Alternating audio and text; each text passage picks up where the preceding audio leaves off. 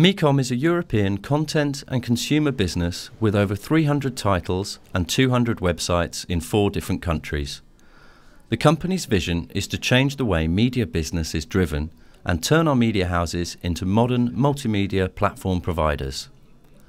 We call it a transformation, but a media revolution would be right as well. Lisbeth Knudsen is the CEO and chief editor for the Danish division Berlingske Media, which runs more than 200 titles across all media platforms. For the last 2 years, she has been at the front of the transformation and has turned the company into a leading modern media house.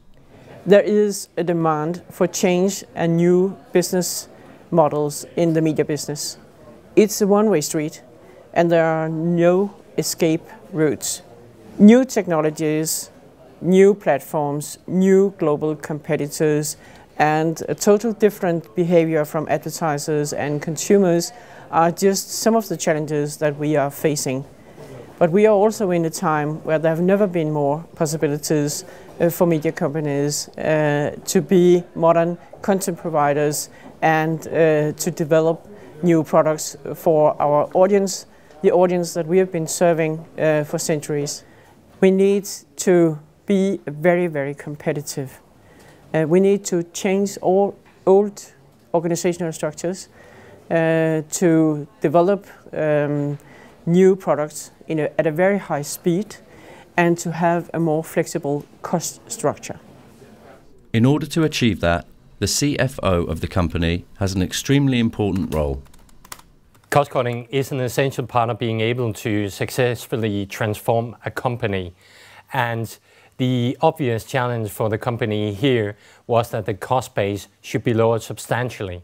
And over the years of the Mecom ownership, we've been able to lower the total cost base with more than 20%. Bringing down costs was an essential beginning of the transformation, but many other changes have been made in order to prepare the company for the future. One big change is that made to the working environment. In order to save space and create more flexible and cooperative working conditions, all employees now work in open spaces and utilise free seating throughout the building. When people in the company heard about the changes and about free seating, many were frustrated and worried that they were going to lose their desk and their telephone and a place to put all their stuff. But it has worked out much better than many people thought. I think we're working together better now than before. Another example of how the company has capitalised on its resources is the newsroom, with the creation of a more efficient and productive environment. The amazing thing about this is that all editors are sitting here next to each other. That means that we can see each other's content, we can share ideas.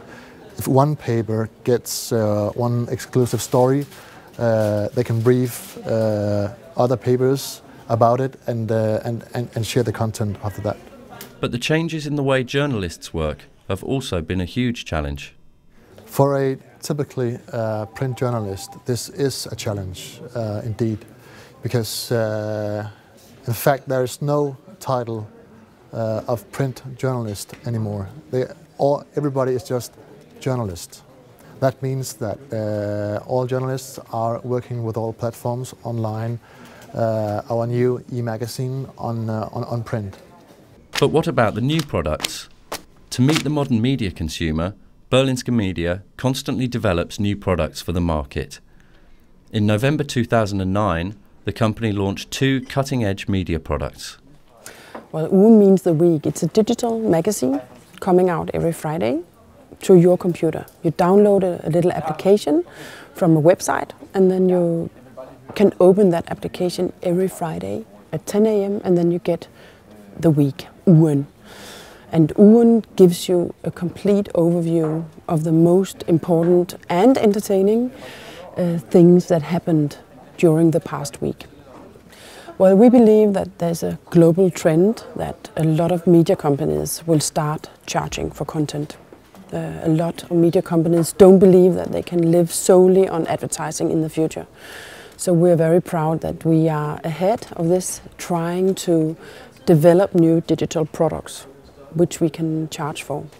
Recently we launched an iPhone application called AOK, which stands for All About Copenhagen. It's a city guide which contains 35,000 addresses from businesses in Copenhagen, 3,500 journalistic profiles of restaurants, shops, galleries, cinemas and so on. It's really great because if you want to find something nearby, or you're looking for a pizza or restaurant or a certain shop, you can look it up at the iPhone application and it will tell you exactly where it is.